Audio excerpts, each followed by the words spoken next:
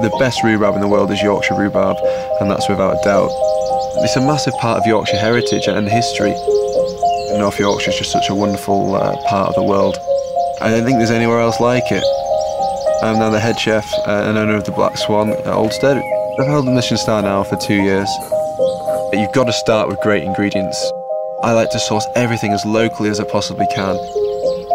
There's an area in West Yorkshire, Wakefield, Rothwell and Moseley, which make up what's known as the rhubarb triangle.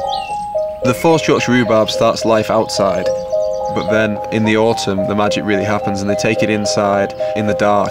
Even when they come to harvest it, they have to harvest it by candlelight, which means that the sugars are concentrated, which gives it this bitter, sweet flavour. To celebrate Molton Brown's Delicious Rhubarb Rose, I've created a couple of dishes.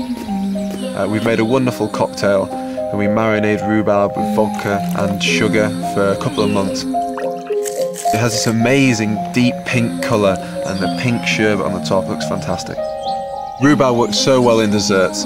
We start with a sweet short crust pastry base, smear rhubarb jam all over the bottom, and then we top it with an almond frangipane. And when it comes out the oven, we paint it in this wonderful floral rose syrup. The smell that comes off is amazing. The food I cook is very much about taking the very, very best ingredients and you marry them together and you get the perfect combination.